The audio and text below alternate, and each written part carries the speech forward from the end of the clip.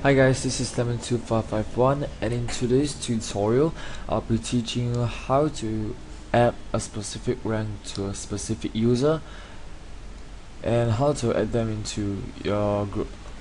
So let's get started. Firstly, you go to our administration panel. Okay, so to create a group, you just go to users and groups.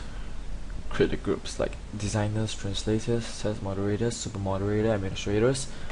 So for example, I add a test moderator, means it's in the testing stage before you get to the realm of moderator. So you're gonna find a member, which I will call an access. As you can see, he's not in like any ranks. He doesn't have any ranks, so I'll add him into this group. By adding him into this group, he will have the color code for his profile. His name will have the color or whatever. So as you can see here, he has a color right now. So to add a specific rank to him, you just gotta go to home and find a user you add the rank to, and scroll down to the bottom. And you can see rank title. Okay,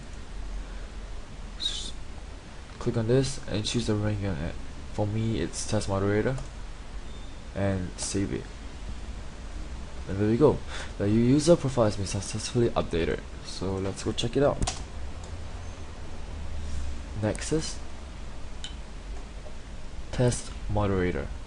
So that's basically how you add a specific rank to a specific user on Forummotion forums.